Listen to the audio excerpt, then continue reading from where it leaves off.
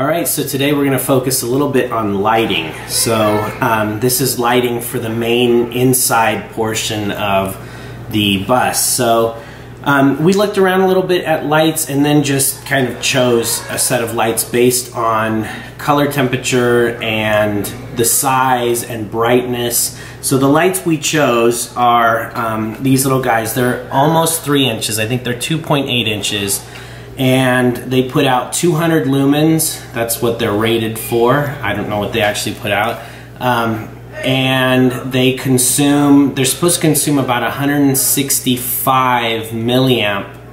And they're 12 volts. So they're 12 volt. They consume about 165 milliamp. They put out 200 lumens. So we're going to test them today just to kind of see how they work and to put them in our home automation stuff. So we've continued working on that, and we've gotten a little further in that. We've programmed one of the chips to control a relay board, and then hooked it all up with a package called Home Assistant, which is an open source home automation platform. So we're hoping to leverage that stuff to be able to make our wiring and things like that easier. So these are lights we've chosen. So we are hooked up to a PC power supply. It's putting out 12 volts.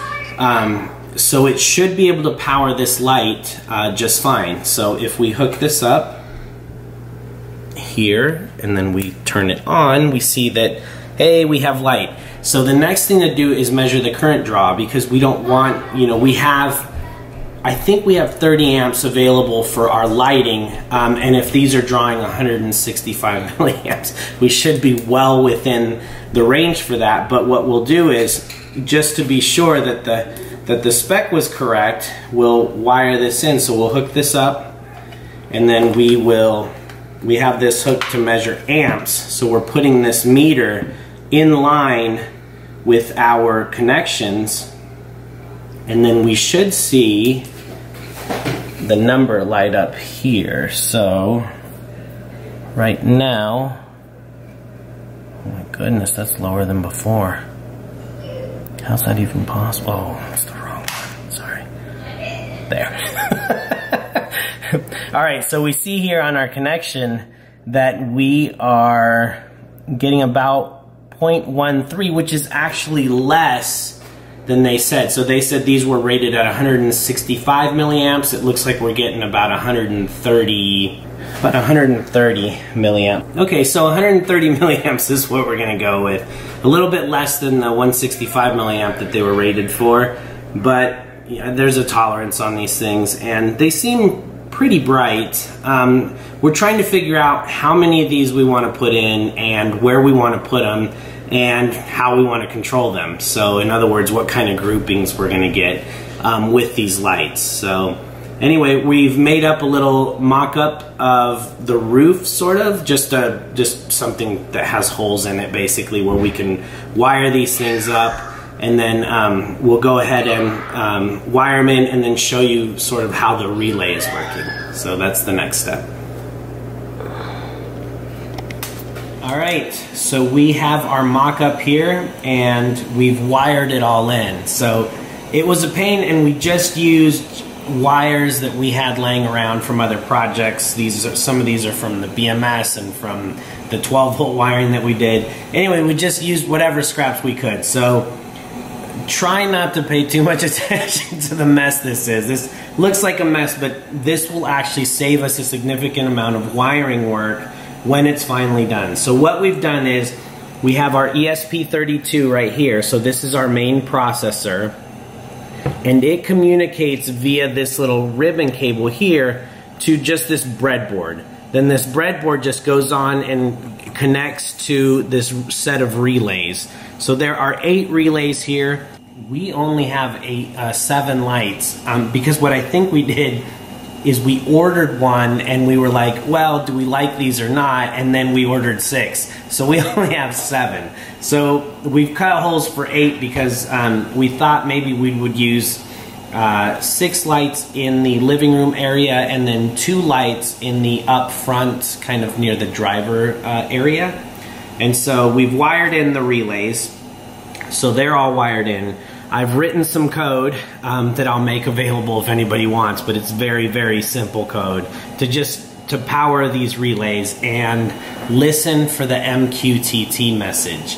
So this is the hardware piece of it. It's all being powered by a 12-volt power supply that's just kind of strung together. So this will be the 12 volts that comes from the house battery. So the 12 volts comes in here.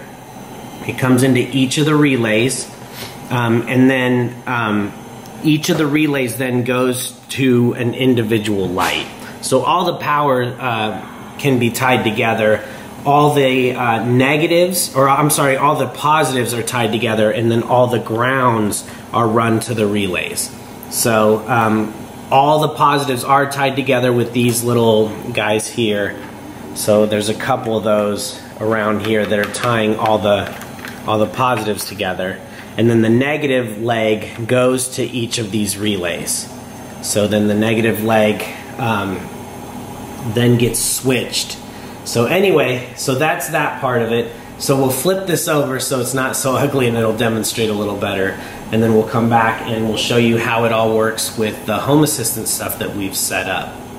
Alright, so we've set up Home Assistant in a very simple configuration. So we've grouped these two lights, so these are kind of pretending like they're in the front of the vehicle, and then these 6 lights, which we don't have the 6th one, but these then 7 or these 5 are going to pretend like they're in the living room area. And so if we look at the Home Assistant screen, we see that we have hooked these up so that the front lights are grouped together. And so the kind of cool thing about the group is you can send one switch can control all the lights in that grouping. And so that makes it nice. So if I have a switch and it's a simple switch that I just press on and off, it'll just go ahead and turn on all the lights on and off at one thing as if they're just on a single switch. So to demonstrate this, we will, and it's here on my phone, is the same thing. So we can turn on the front passenger light, and so that brings this light on. And then we can see the state is reflected in that one as well. So same with if we turn both. Now both the front ones are on, and like I said before, we can control them with just the one toggle. So that's how it works. And so now same with the living room lights. If I toggle all of them on, there they go, and here they all are on. Now let's say I only want them on the left side there. So what I would do is I would turn these ones off, and now only this side is on. So let's see, passenger. So I'll go ahead, and so now we can see we only have half of them on here. So and then we can individually turn them on, or we only want them up front. We can just do that. Now they're just up front. So it gives us a lot of options without needing to wire each one of these lights up to its own separate switch. We can then control them individually with this app or another piece of logic. These all listen to an MQTT message, and so that gives us a great amount of flexibility. So once they're all wired up, they all just work that way, and so we can control it from the PC as well. So if Michelle toggles that switch on, from there we can see that they turn on. Same as if I had another piece of hardware and it was controlling these lights and sending those messages, these would all get updated. So you can see it all gets updated as the lights are being switched. So there it goes. So that's how it's going to work. So that's a real simple demonstration. So the next step on these is we don't just want them to come on. What if we could get them to dim? So and we could dim them individually. So we're going to play with that and see, well, is that worth the trouble, or is that so? Right now they're being operated by a simple relay, which doesn't. So the way you dim an LED light is you pulse the signal that you send to it. It's called a PWM.